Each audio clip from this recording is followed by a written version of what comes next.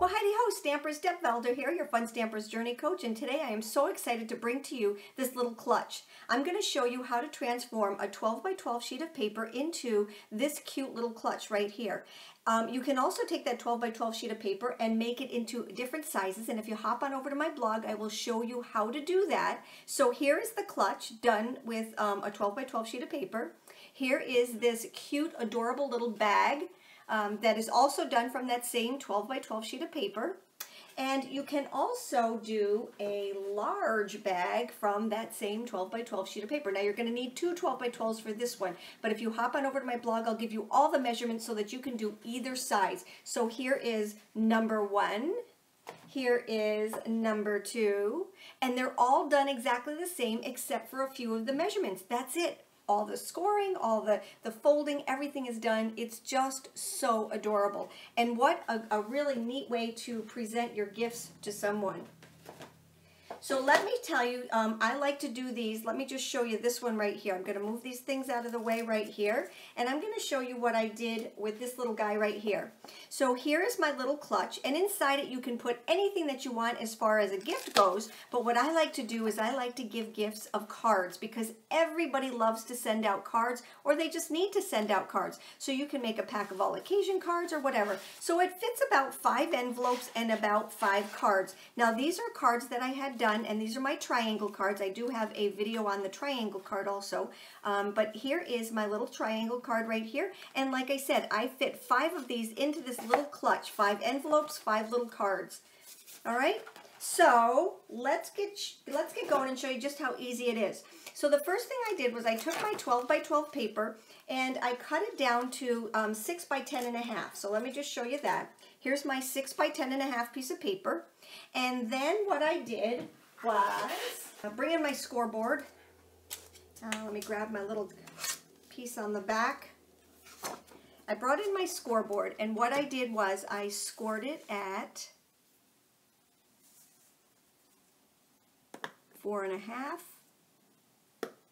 and I scored it at 6. Okay, so I have a 10 and a half piece of paper. I scored it at 4.5. and I scored it at 6. And that's all there is to the base of this little guy right here. Isn't that so neat? Then what I did was I cut 2 pieces of paper that are, my little sides right here are 2 by 6. And what I did was I scored it at 1/4. I scored it at 1 inch. And then I scored it at 1 3/4 inches. All right, so you have 1/4 of an inch on either side, and then you need to do one more piece right here. You have to score this at 4.5. All right, now you need to do 2 of these, all right, so that you have both of your sides. All right, just like that. I'm going to show you how to put the adhesive on in just a moment, but that's the 2 pieces for the side. Let me just show you what we're doing. We're working on this piece right here and this piece right here.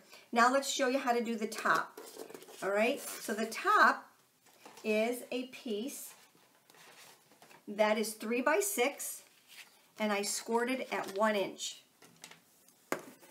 Okay, so I'm just going to push this all the way to the side, score at 1 inch, and we are good to go. All right, now we have all of those pieces, and we are ready to start putting this together. So let's put our scoreboard away. And the paper that I'm using for today is from the Good Life prints, from Fun Stampers Journey. These are the Good Life prints, and you'll see that I'm using all the different patterns that they have in here. All right, so now we're going to take this little guy right here. All right, I folded it in. I used my crease tool, and I just folded everything nice and neat. Okay, now what we're going to do is to take these, our sides, let's grab our sides right here, and we're going to do the same thing. We're going to take our crease tool and just fold things in. Now I'm going to fold them before I cut. All right, so I'm just going to take and fold in that 1/4 inch on this side, fold in the 1/4 inch on this side. All right, and then this one we're going to take, so we folded both of these going in. This one we're going to fold the opposite way. And that is going to be our little crease right there. All right, now one more fold, okay? So this is the only one that's going to be folded up. The others are getting folded down along with this one. So this one is going to get folded down. You'll know when you start putting it together. Now what we need to do is to just trim a little bit. So I'm going to take my Grand Pro shears, and what I want to do, let me just show you with a pencil mark, okay? So what I want to do, here is the fold or the crease right there. We want to take just a little bit off of there and continue that going up. So we're going to go up right here and we're going to go down. We're going to do the same thing on this side. If you feel more comfortable using a pencil to mark it out, you can, but you really don't have to. And when you're done, it's going to look like this. All right. So what we want to do is to just get a little bit of this off, so when we fold it, it's not so bulky at the seams. All right. We're going to go right up to there, and then we're going to turn. And what we're doing is making sure that we get right to that little crease right there, that little crease where the two of these creases meet. All right, that's where you want to pivot when you go to the next direction. All right, you don't have to worry about taking too much or too little off. All right, so there is that. Now what we're going to do is to take and put our adhesive on these little guys right here. So I will grab my white liner tape right here, find the end of it, and I am going to take and put piece right here. All right, close to the seam. You want to get them close to the seam so they don't pull up on you. All right, and then we're going to take and put it close to the seam without going over the seam. Now my white liner tape is just a hair bit bigger because I'm not going all the way over to the seam, but close to the seam. All right, and I'm going to show you that you do want to take and trim it off. Now, if you have our Grand Pro shears, you got to remember that these are non-stick scissors, so you can cut anything that's gooey and gluey, and they won't stick to them. All right, you don't need any Goo Gone for these little guys right here. Okay, there's that one, and there's that one. All right, and then these just fall right off, okay? But they don't leave any residue. Whoops, let me open them up here. They don't leave any residue on them. I love how that works. Okay, now they do stick to your fingers though, all right? So what we're gonna do now, all right, so we've got all of these pieces done. So these two pieces are done. So this little guy, done. This little guy, done. I like to get all my pieces done before we take and put it together, because then you can just sit down and put it all together. Now we're going to do the top. So remember, I have a 1-inch score on this. So what I need to do is to bring in my corner rounder, because on the front of it, I want to round the corners right here to give it a softer look. All right, let's put this in here so you know what I'm working on here. All right, so let's just take this. We don't want to do the back. You can if you want to, but you don't have to. All right, so I'm just going to take this into my new Fun Stampers Journey corner rounder and just round both of the corners. All right, there. Now we need to take and fold this over with our crease tool. All right, and we need to put some adhesive on the back of this, and we're going to go close to the back and close to the outside. It's important to get enough adhesive on, because remember, you're going to be manipulating this, and whenever you're manipulating anything, you want the best adhesive you have. And for us, it is our white liner tape. All right, here we go. Super. Okay, so there's that. So we have our top. Now we have our, now for this one right here, for the one I'm going to do right now, I'm going to make it a little bit different. I'm not going to put the bow on, but let me just show you some of the things that I used for that. Today I'm going to use the doily die, all right? So you'll see how I'm going to do that. You can also use some of our new essential borders. Very, very, very pretty. But I did use the Create-A-Bow for these little guys right here. It's just a matter of 2 pieces and then your belly band around there. And it's very simple, but it's so adorable. Today I'm going to show you just a little bit of a different thing, because I'm giving it that homey look, all right? So what we're going to do now is I think we have all of our pieces cut and ready to go. This is how fast and easy this is, people. So I really want you to give it a try. So we have this one little piece right here. I'm going to turn it to where my Pieces are folded, and I'm just going to take off all of my adhesive, and I like to do that. You don't have to if you don't want to, but I like to take all of my adhesive pieces off at the same time so you're not working with trying to get them off when your piece is halfway onto your card base, all right, or to your purse base here, all right. So I'm going to take them all off of this one, and I'm going to take them all off of the other one too. So this one I'll set over on this side, and this one I'll set over on this side.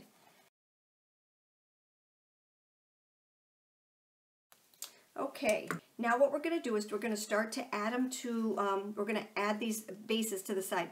So this right here, remember we cut it down just a little bit, but what we didn't cut down is this part right here. So from this part to this part, it is the true, I think it's 1.5 inches. Let me just check and see. It is 1.5 inches. It is the same as our base. Now you don't want to glue it like this. You want the inside tab to be on the inside of your purse, all right? So I'm just going to take, and you can even fold it down like this, and you're going to put it from crease to crease. So I just lay it down like that, and then put it so it's just touching the edge right here. And when you fold it up, this corner right here should meet this corner right here, okay? So they should both look just like that.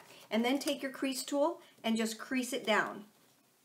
Now I'm going to turn, and I'm going to do the same exact thing with this one. I'm going to lay it down so that this corner and this corner meet this little edge right here.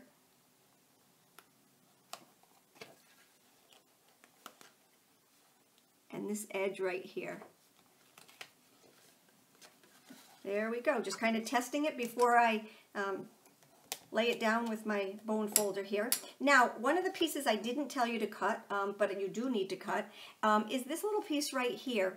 And this is just our bottom piece, and what I do is I cover up those little guys right there, and it also reinforces the bottom. So this piece right here is 6 by, I think about 1.5. All right, so let's just take some of our white liner tape and put that on the bottom. And like I said, you don't want that to look awful on the inside. You want this to be clean and polished. All right, so here we go. Let's grab our bloom tool.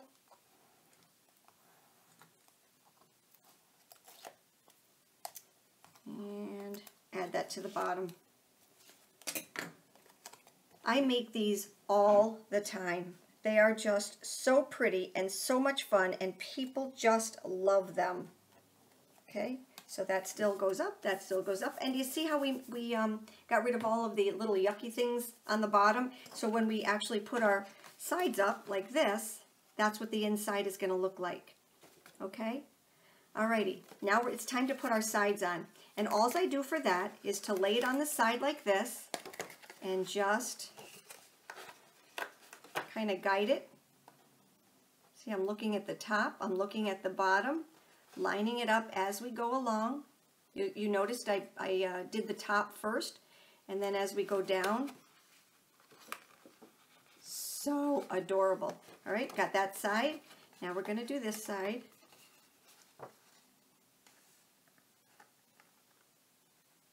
Alrighty, everything lines up nicely, just like that. I'm not solidifying anything yet, and I'll show you what I mean by that. All right, so now I'm just kind of temporarily putting everything down. All right, starting at the top, getting those lined up nicely. Okay, and then just making sure everything lines up as they go. Are you with me on this now? Okay, so there's that one. And then do the top first.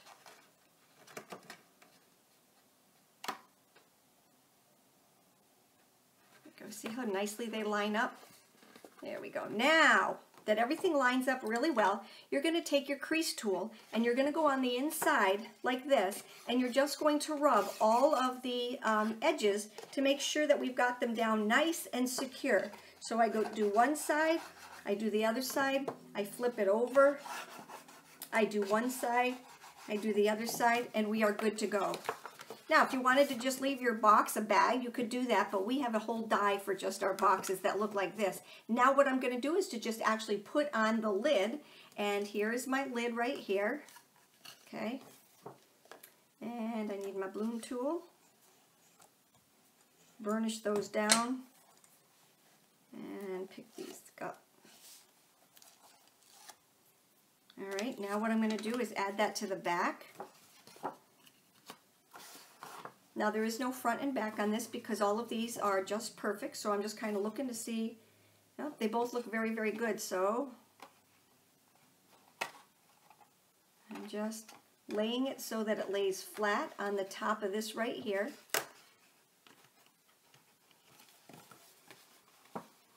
There we go. Making sure it's all flat before we crease it down.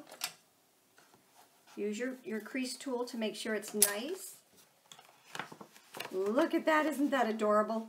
All right, so now what I'm going to do is I have these little mini Velcro dots, and I'm going to take and put a Velcro dot to make it closed. See, let me just show you.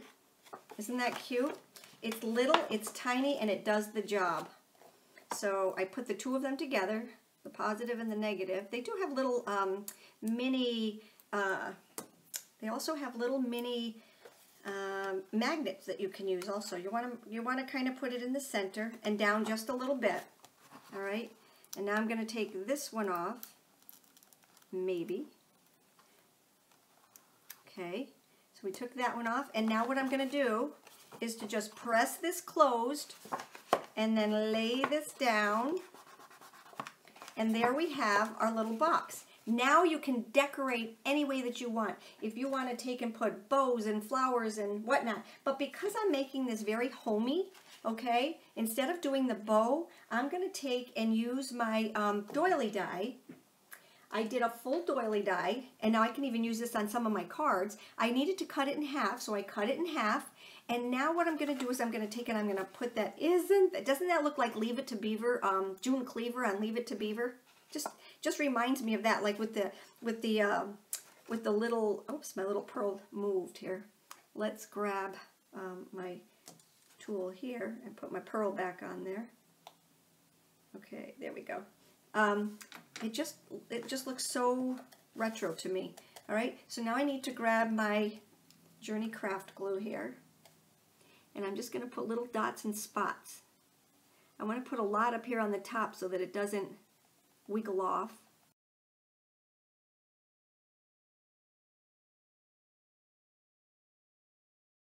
Okay, I think that's good enough. And then I am going to take and lay this right here in the center.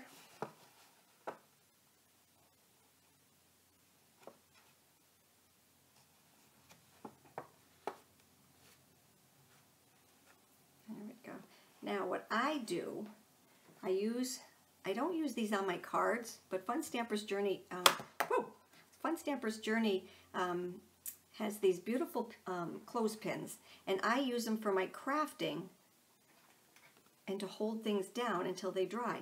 So I'm going to hold that there whilst I get my flower. Now these are the meadow flowers. They come in packs. So we have these are the meadow flowers, and these are the cottage flowers right here, and they come in packs. So this pack comes in those colors, and this pack comes in, let's see, there's another one, it is the green one. So they all match this collection, and they're just so adorable. So what I'm going to do is I'm going to take the rose one. They do have wires on them, so I'm going to take the wire and I'm going to cut off the wire, because I don't need the wire, but I'm going to take my craft shears. You don't want to use your good shears when you do this. I'm going to just take my craft shears and cut that off, and I'm going to glue that right there. So let me just take my Journey Craft glue again and put a big dollop on the back of this, and we're going to add that to the middle of this. I just think this is so pretty. This would be pretty down here too, but I want it up here for this one. All right, just lay it there. And while we're doing that, I'm going to grab my pearls. All right, so I'm going to take my bone folder, or my bloom tool, and add, let's see, this is what I'm going to do. I'm going to put one right here, and that's a big one. One right here, and then a little guy right over here. Isn't that so cute? Hang on. There we go. Oh my gosh, that's so adorable. So let's take these off because that is definitely dry by now. And it's very fast drying glue. Isn't that adorable? So now, if you wanted, you could take and add this to, I know that's not dry yet, but add our card to it so that we had a package of cards with the envelopes and our little guy right here, and that is our gift. Remember, you can do them in any of our designer papers. I hope you enjoyed my post for today. If you have any questions, you know how to get a hold of me. Remember to hop on over to my blog for that PDF on all the different sizes of these adorable little cards. They are so cute. I added a couple more pearls. Isn't that adorable? Okay, you take care. Have a great day again. Thank you for stopping by.